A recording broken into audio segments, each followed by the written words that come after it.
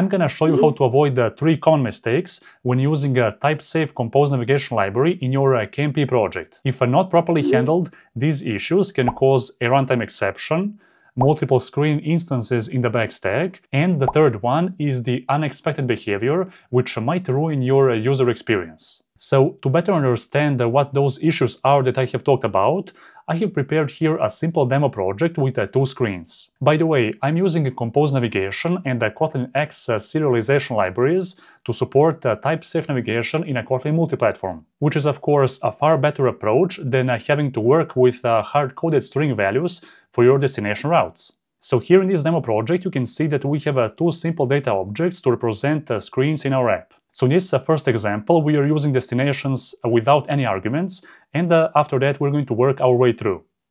So let's now open up our navigation graph to see what we have here. So as you can see, we have a simple nav host with the home screen as a start destination. I have exposed here 2 lambdas from both of those screens to trigger those navigation actions. So from the home screen, when we are navigating to our details screen, we want to call the nav controller and its function, which is called navigate. Here, of course, we are passing our second screen, which is the detail screen, right?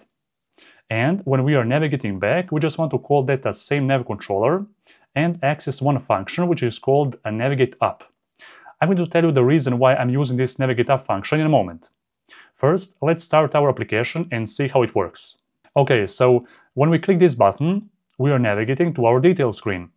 And here, when we press this back arrow, we are popping off our detail screen from the backstack, which will result in our home screen showing up, which is now the screen which is on the top of the backstack.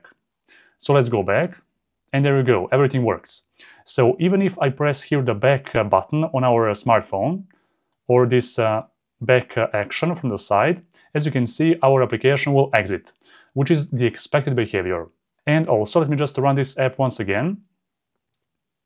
So even if I go to the detail screen, and then I try to accidentally click on this back arrow multiple times at once, like this, as you can see, everything will work fine. So that's the reason why I'm always using this navigate up function when I'm simply navigating back to the previous screen in my backstack. But if you are using that other function, which is called pop backstack, so let's just call here nav controller dot pop backstack. So if you're using this other function, then you might end up in seeing here a strange behavior. So let's go to the detail screen.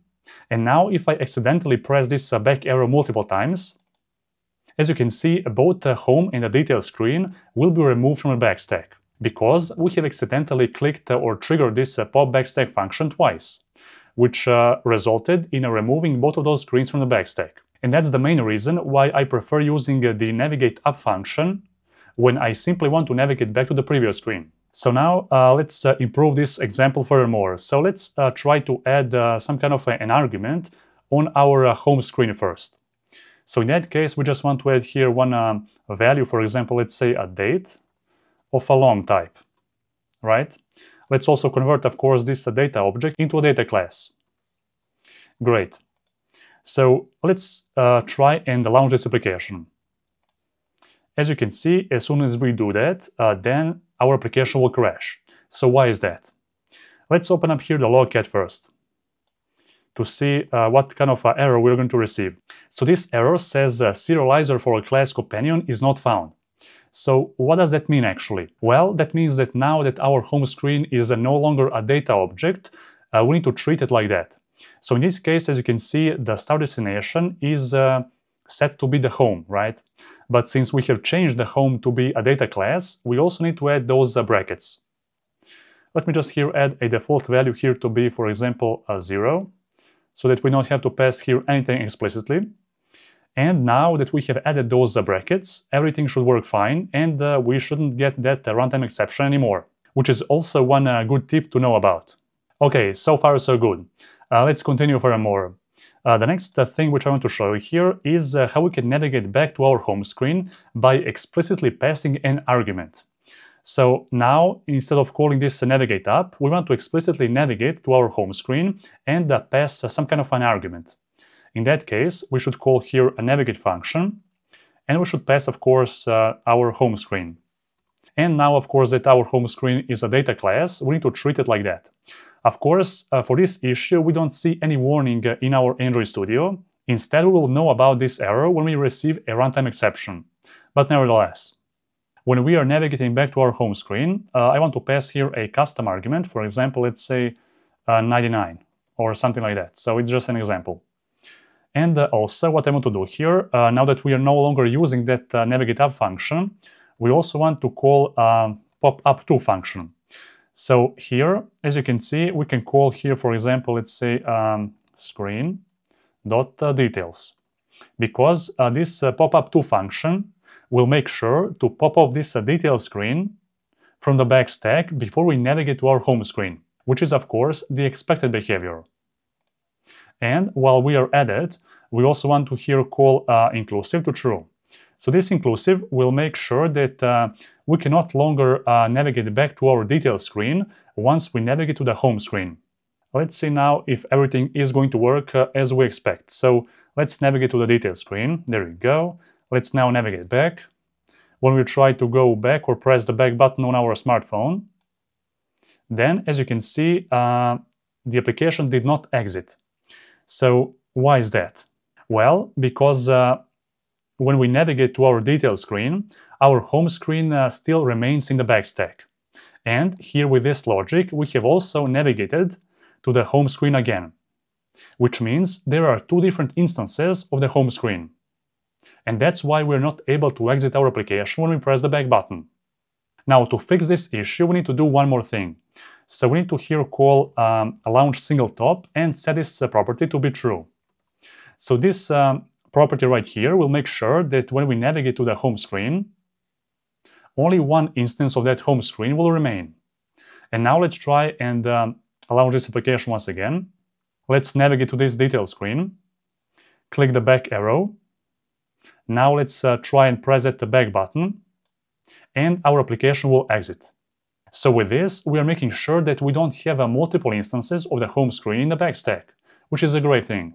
Now let's improve this example a bit more. Let's make sure to transform this detail screen into a data class as well. So let's create here a data class from our detail screen. And as an argument, we can specify, for example, the ID of a string type with a default value of an empty string, for example. Now let's go back. Also, here you need to make sure that when you are navigating to this detail screen, to add those brackets, because now it is a data class indeed. So when we are navigating to this detail screen, we don't have to pass anything, so it will use that default parameter, which is an empty string. And when we are popping off these details from the back stack, we can also make sure to pass here those brackets. So now this is actually a bad approach, and I'm going to show you why. Let's first launch this application to see what will happen. Let's go to the detail screen. So far, so good. So now let's go back. Let's try and pressing that back button. And everything here seems to work.